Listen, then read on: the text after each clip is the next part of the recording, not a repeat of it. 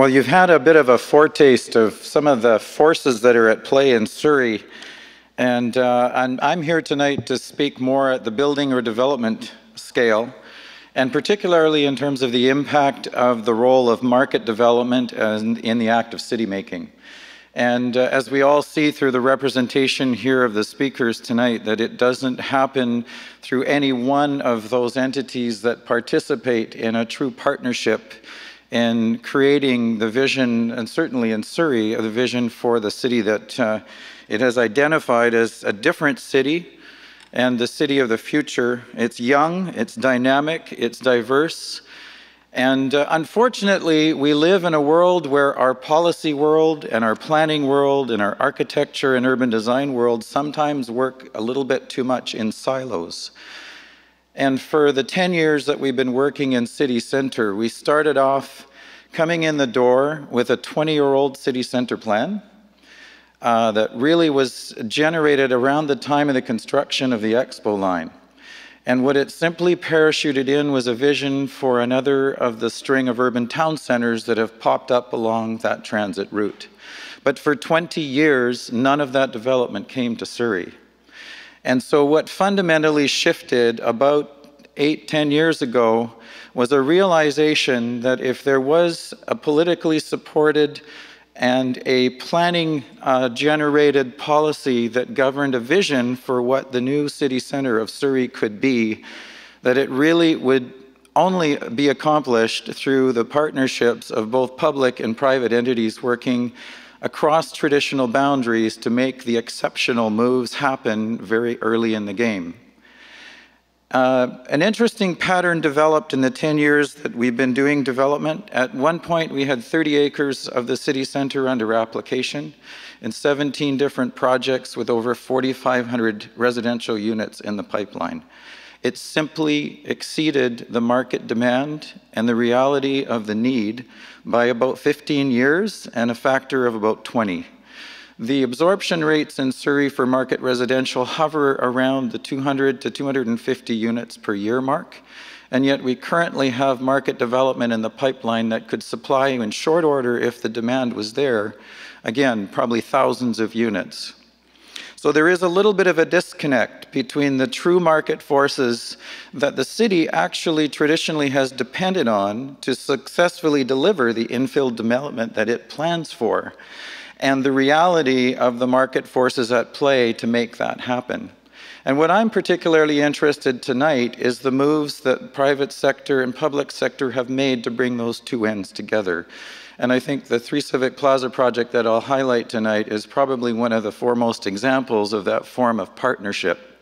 But if you look at the downtown core, not much of what currently exists there as the first major moves would happen without a truly exceptional forms of partnership that are quite unique in terms of how our region and our various sectors of the industry deliver the kind of development that accomplishes our urban visions.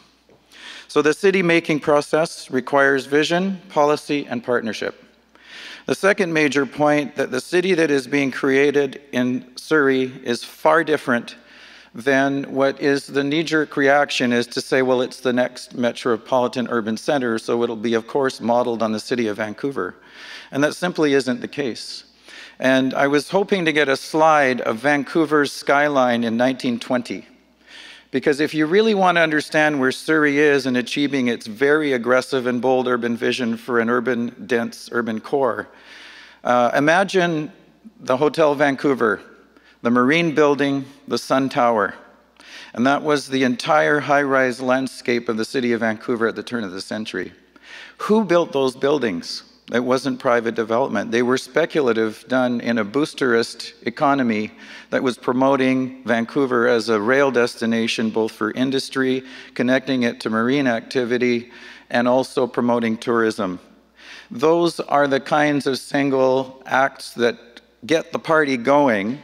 And if you look at the skyline of Surrey right now, you'll see at the focal point that 52-story tower that is 15 years ahead of its time, that is entirely out of place, because it isn't supported by the kind of in the competitive supporting density around it that would make economic sense for that to happen as a private market development.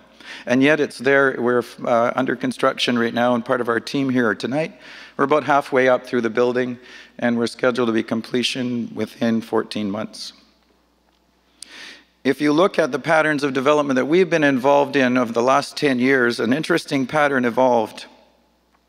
That where the city focused on creating a vision for the dense urban core and the finer grid of streets and bringing all of the social and institutional and educational amenities to the core, they realized very quickly that the first wave of development didn't go into the center. It created a donut. And it's not totally indicated here, but what happened was developers came to town and they bought the vision. They realized that the lowest land prices were the single-family neighborhoods 1 block removed from the city center. And there was no economic incentive to buy a perfectly profitable, revenue-producing strip mall on King George Highway at twice the land value to build the city's vision of a dense urban core. So here is the first fundamental mismatch, that the first wave of market development did not come where the city wanted it. But Don and his team were flexible enough to realize that the city was not going to shape itself the way that we would traditionally pattern it on traditional urban patterns of growth. Because the city just simply does not have a compelling reason to have a core at this location apart from transit-oriented development. We have no waterfront development to sell Coal Harbor real estate. We have entirely different forces that generate reasons why people choose to live here that have nothing to do with the patterns of development that we've seen in the city of Vancouver. So what is happening here is that ring of donut development. So these lower priced lands on the periphery of the core was where we started to see the ability of developers to come in and consolidate 9 acres, 10 acres, take up one of those super blocks. And at one point we brought in the span of 18 months, 5 applications for entire 9, 10, 12 acre parcels within the city. The outdated city center plan gave us 0 guidance, and fortunately there was enough senior level staff involvement in the planning department to realize the potential impacts of getting these first developments right and capturing the road allowances to get that finer grid of streets. But this actually predated the current city center plan update that is now in place. And there was a bit of catch up. So we were very fortunate to do some city planning, some urban design, and to work shoulder to shoulder with senior planning to bring forward the right forms of development that the market could afford to build. And there were some high-rise developments. There were some mid-rise and low-rise developments. And along the way, the BC Code changed to bring in mid-rise. And I think, Don, if you compare kind of your first crack at modeling the growth of city center to 2040, the first vision was from south to north. It was a sea of towers that looked very much like the urban density of Vancouver. When we started to see the actual patterns of growth and the market forces at play, and we realized that the missing link here was that the kinds of places people move to Surrey to live in have to be more affordable. They want to be more walkable. They need to be in better quality neighborhoods, and there is no compelling reason why anybody would come to live that high-rise urban experience without the context that exists where that thrives. So there is an opportunity, and we went back and we created peaks and valleys, and we actually downgraded density throughout the city center to introduce a series of individual neighborhoods that would bring back more of that pedestrian scaled character, increase density by nearly the same amount, but in a form that will be much different at the end of the day from the kinds of cities that we've seen, certainly in Vancouver. The land pressures don't exist to create that form of urban upward development. And so we're hopeful that what we're creating in Surrey is quite a unique city for the future. Imagine a city where we've been able to preserve the greenways, we've been able to introduce a green network of spaces and public open spaces that provide habitat for environmental benefit, and that 1 block from the city center you have an actual fish-bearing stream. So this is a different form of urbanism. And while we see many of these applications coming forward that are trying to realize that urban vision, they are challenged because the market forces are still not there to support them entirely, but certainly not to support the number of projects that are currently in the pipeline. So it is going to be a slow process. Certainly the market development process will be slower than anybody anticipated or would like. And so what happens is that if this is the vision of the first big moves by the market sector, and it's a long, slow process to get there, and I argue it's probably more like 20 or 30 years, then we go back to the statements from the other speakers tonight about what we can do in the rest of the city where people are actually choosing to move and live in for the range of reasons that you heard. So what we're left with in city center is more mid-rise walkable neighborhoods like this Cotter district, achieving high levels of density but in a different, more affordable form in wood frame. And the towers will probably be far and few between or will be very slow in coming. 3 Civic Plaza is kind of a unique example, however. The city recognized that it would not and could not rely entirely on private development to accomplish its vision. And wisely, the political vision and support all the way through senior staff and planning was there to make an investment to get the city center identified and to get it defined and get it on track. Fortunately, the city also owned a good section of the land where the city center core is being planned. And so when funding came available, the public library was built. The move to make the transfer of City Hall to the city center was probably the largest catalyst to date. And building on the other provincial initiative, government initiative in building the original vision for Central Surrey, which is an ICBC headquarters and some other, it was only after that was built by government incentive that it found its second iteration as what it really should have been, a community asset bringing institutional, educational, retail, and office and employment to a city center. That's the kind of mix of uses that are required. But they don't happen as market developments.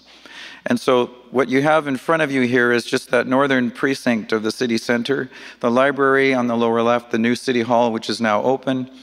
And when we sat down with planning and with the city officials, we realized that what we had created was a heart to the new city, an urban plaza, but unfortunately it was landlocked at the middle of the block. It had no street access. And in Surrey, where you have a fairly dispersed pattern of buildings and a lot of open space, it is a bit of a toothless grin when it comes to urban design. And there is always concern over personal safety and use of unsupervised or not properly overlooked or supervised public outdoor space, that there was concern that after City Hall workers went home and the library was closed, that plaza would be kind of a dark place that you wouldn't want to cross in the middle of the night to get to transit. And so the inception of this project came from a fundamental belief that in the act of city making, there needed to be a partnership with a private developer that would complement the institutional and public amenity investments with a private development that would bring the largest possible mix of uses and certainly more than the market would dictate was feasible. So only through a private developer and public initiative of the City of Surrey and located on city property next to the City Hall, we brought in 350 residential units, 50,000 square feet of office space that contained 3 floors of an urban campus for Kwantlen University. So we have an educational and institutional component. There are restaurants, conference facilities, and retail, and a 144-room hotel. And if you look at the market dynamics of building hospitality in a suburban market, our comparable is a 4-story Best Western and a 25-year-old underperforming, I hope the owners aren't here tonight, tower hotel at Guildford that was built back in the 70s. But the market doesn't sustain this kind of vision for a very urban hotel. Because of the partnership, we were able to make it work. And because of the commitment and belief of the private developer in the vision that the city had created, that investment happened.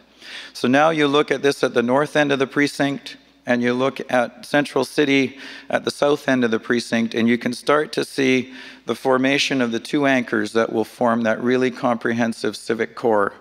And our hope in the future is that as we move forward and we see the remainder of infill development, that the future really will rely upon the creation of a series of spaces that are bringing institutional, educational, public amenity, social services that link back what this community needs what Surrey needs, what its young and diverse population needs at the heart of its city. And so fundamentally, that's my premise tonight, that we're going to get a different city than anybody could ever imagine. It will come via forces that are not the traditional delivery methods in our industry, and it is only through cooperation and vision that any of this could happen. And thank you for including me in the conversation.